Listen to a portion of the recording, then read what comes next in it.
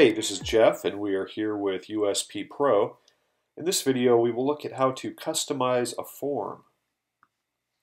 Here we have USP Pro installed and activated, so we are ready to go. We can head over to the USP Forms page, and as explained in our last video, these are the demo forms that are included by default with USP Pro.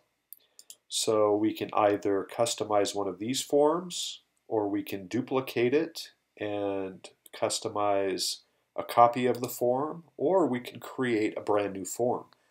And we'll cover creating new forms in a future video. For now, let's just pick one of these demo forms here, and let's say we want to customize this. So the first thing we want to do, of course, is take a look and see what it looks like on the front end. Now currently we have this description, and we have field, email, post URL, title, a CAPTCHA, category, content, files, and a remember me checkbox. So this is basically a replica of the form that's included with the free version of USP. So now to customize this form, let's just say we want to simplify it and remove some fields and maybe change the attributes or the things like labels and so forth.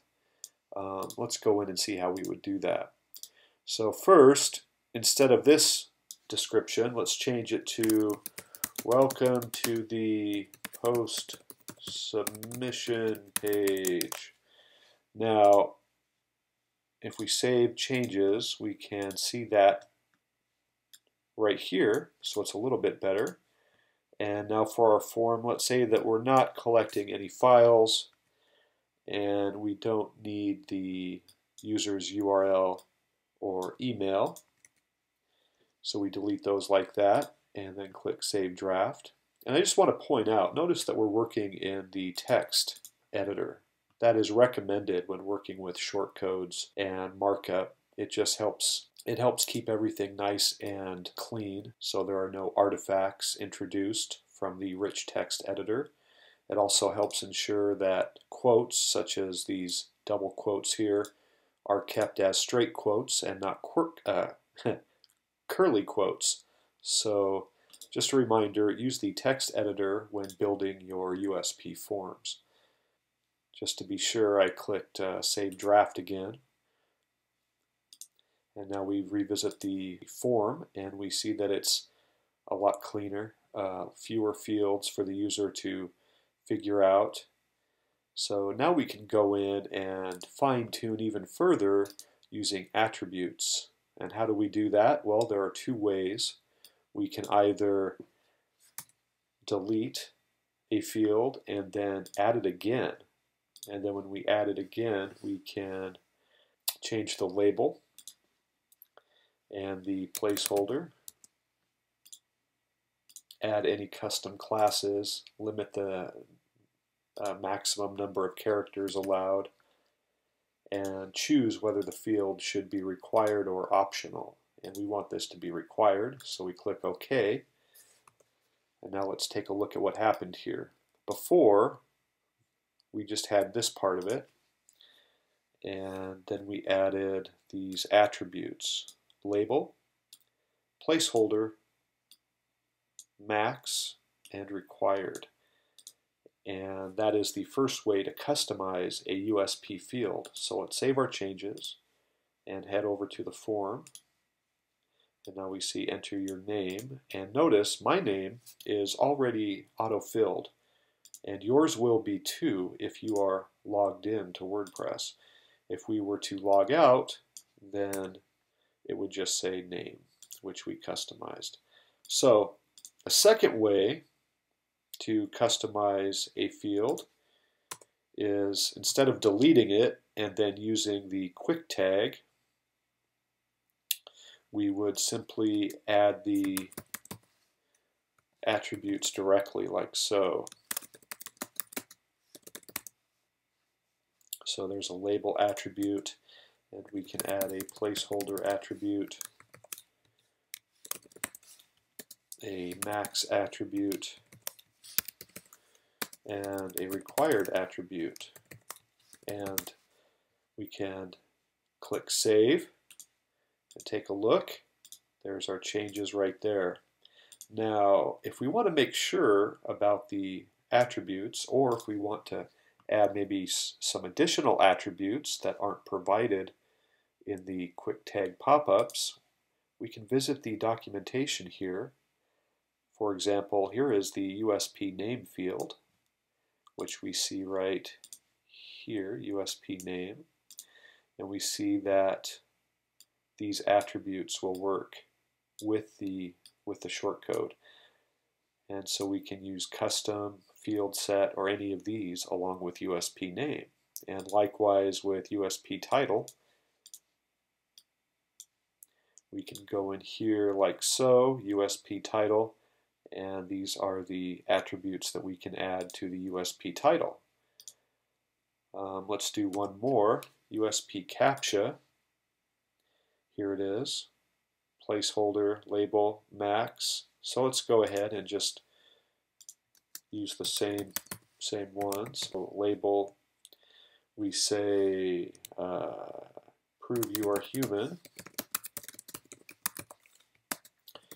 Placeholder, something simple like CAPTCHA. And required, definitely, because that's the point. And we can move these together like so. Click Save Changes, and prove you are human. So this is how we would go through and customize each of the fields that we have in the form. And if we wanted to add a field that wasn't here, we could do that. Let's say we did want an email field, then we'd click Email and click Enter or type Enter your email. And we could add custom classes and do these other things, but we'll just keep it simple for now. So now we have customized these three, and we have added a new field, which we also customized. So we save our changes, we refresh the page, and we see that the email field is now included in the form. And notice also, like the name field, if we are logged in to WordPress, then the USP Pro says, hey, I know who you are, let me help save you some time, and it automatically populates the email field with your email address, just like it does with the name field. It says, hey, hello there, I know who you are, I'm going to save you some time. You are a WordPress user, so let's fill in the field for you. And it does that with the email address as well. If you want to test to see what happens when you are logged out of WordPress, you'll just see this here. The plugin won't know who you are because you were logged out, and so it won't be able to automatically fill in the name and email. So that's a little tip there. And remember, if you want to test while logged out, you need to publish the form, because as explained in our form demo video, the previous video, if a form is in draft status, as it is now, it won't be visible on the front end unless you're editing it. So if you want to test the name and the email auto-population feature, then copy the URL, publish the form, log out, and then try it again. And maybe we'll do that in a future video. But for now, I'll leave it as an exercise. And that's pretty much it. We could go through and we could add more attributes to these other fields. We could add more fields using quick tags, or we could use the reference here to find other attributes to add, because the quick tags do not provide all of the attributes. Some of the shortcodes have additional attributes that you can add just customizing on your own. So that's another tip. And with that, I think we're about done. We have basically transformed our demo here into this form. And just as a reminder, in order to use the shortcode to display the form on a separate poster page, we need to publish the form. Right now the form is in draft status, and so we can edit the form and view it on the front end. But if we try to use the shortcode to display it on a separate poster page, it will not work. And let's take a quick look at that. See, the submit post button is automatically displayed whenever using the shortcode, but the form itself is only displayed if it is published. So let's go back to the form screen, and we see that it's in draft. So we click publish, and then revisit the page, and there's our form. So that pretty much does it for this video on customizing USP forms. I hope you found it useful, and stay tuned for more videos.